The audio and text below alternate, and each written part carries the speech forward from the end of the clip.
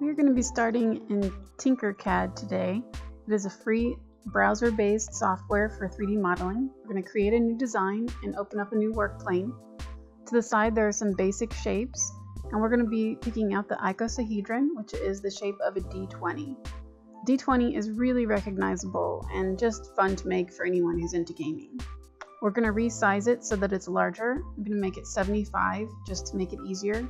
Change the color because red's a little harsh. That won't have any impact on its printing. Now we're going to start by changing the work plane, which will allow us to actually place the text directly onto each plane for every number. Dragging the text over, we're going to input the number 20 and make it hollow, which is whole, and then resize it.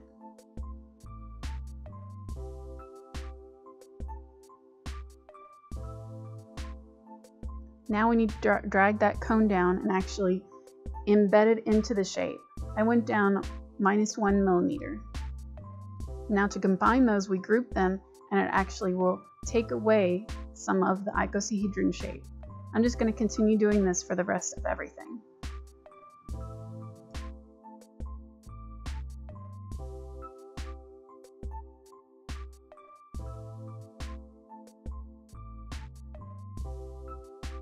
Now we're using Fusion 360, which is a really great modeling program as well. It is free and there is a browser version. I'll be using the software. We're going to open our file from Tinkercad of the icosahedron, and we're going to be changing it from a mesh to a BREP. And this will make it able to be edited on each plane. I open it up as a new component, which makes it easier to see what we're doing. And we're going to be creating a sketch on each triangle and then creating text on top of that. If you want a full rundown of every step I've done here, check out the instructables. There's a link in the description. We're going to be putting in our number 20 and changing some of the options, moving it around to where we want, and then also extruding it to put it into the actual D20 shape. This is the same principle that we just did in Tinkercad.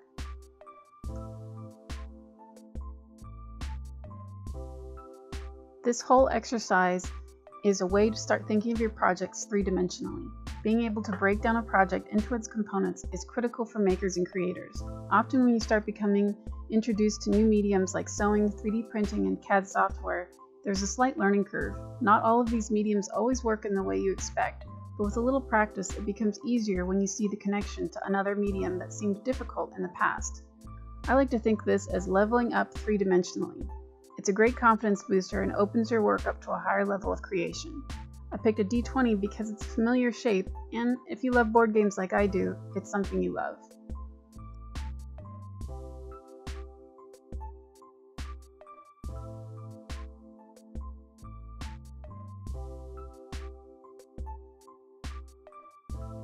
If you're coming directly from Fusion 360, you can go to Make and 3D Print and work out where you want it sent. I use Cura as my slicing.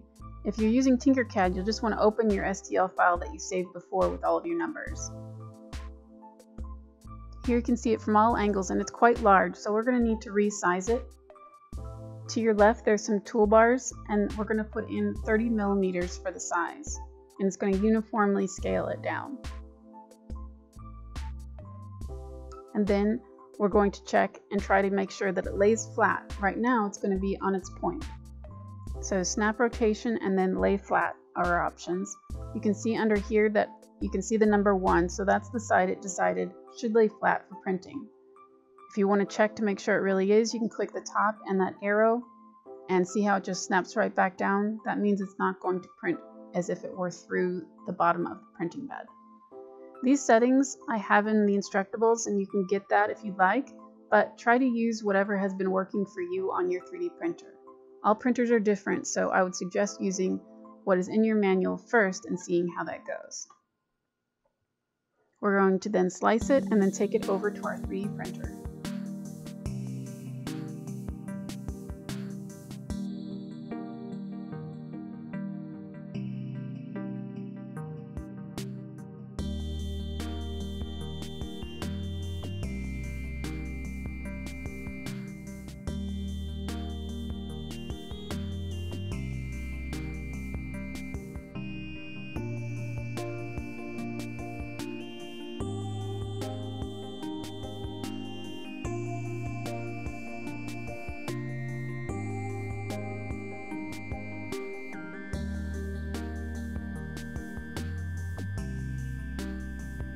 This print took a little over 50 minutes in total, and all prints are going to take a lot longer than you anticipate. A lot of people who've never tried it assume things that are very large only take a fraction of the time. So be prepared to wait. It's well worth it, and you'll learn a lot, and as this tech grows, it will get faster and faster. Now that we've been doing 3D printing, there's something else that we can do with the same STL file that we created in Tinkercad. We can bring it into a program called Pepakura Designer. It is a wonderful program for making papercraft from models. I love it, and it's super easy to do. You can see in the instructables all the exact buttons I've pressed to create this design. It's very basic, and you can edit and change things as you've created them. I highly suggest buying this program because it's not too expensive, and then you can actually save as EPS and SVG files, which are really great for using in vector programming and also laser cutting and other plotter machines.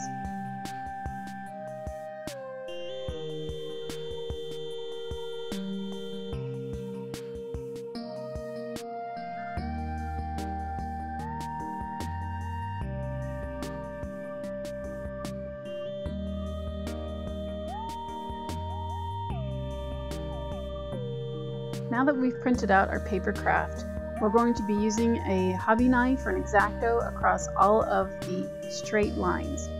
Now, that's going to cut out our design, but it's still going to leave us with all of the dotted lines. As soon as you have it out, take your same hobby knife and gently roll across all of those dotted lines. This is called scoring, and it will make all of the folding so much easier and much crisper.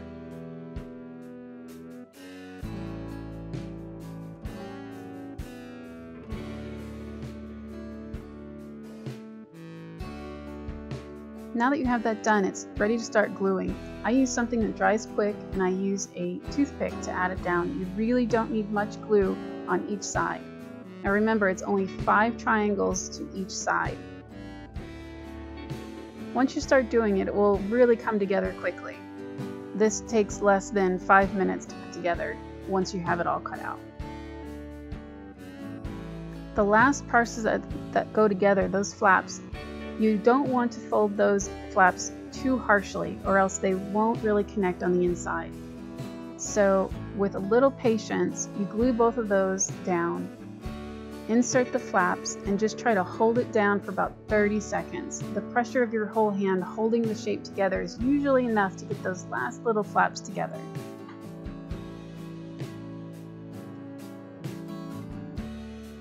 So now I'm going to be using everything I just learned with my papercraft and turning it into something else. I'm using a template from the Evil Mad Scientist, which is a link in the instructables and I'll have in the description.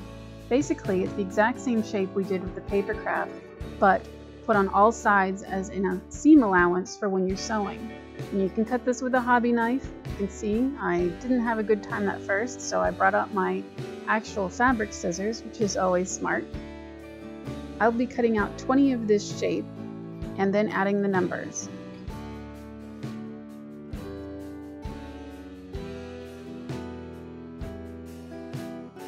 Now that I have my 20 cut out, I'm going to be using my vinyl cutter to make some heat transfer numbers.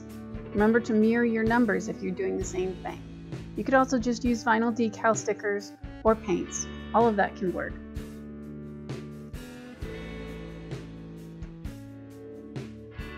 Just be careful when you're peeling off that you get everything, and remember to take off the inside of numbers the same.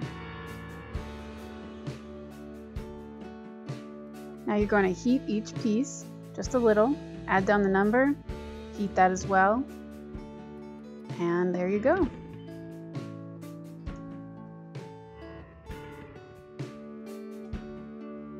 Should be sewing each time. Just using some glue, I just put down some on each side and then press them together and let them dry.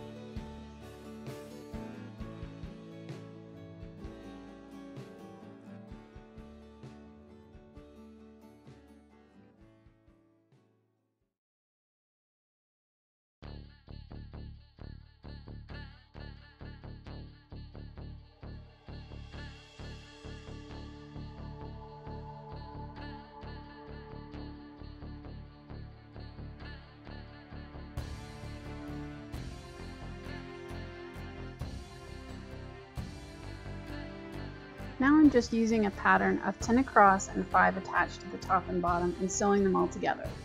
You can see in the Instructables how I've done this and how they did it on their bag tutorial.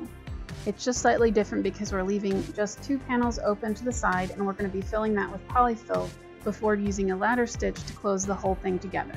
Again, this is the first time I ever done this, and I know what I would do differently next time, but I think everyone should learn how to do something wrong, and it's your mess, so you might as well own it.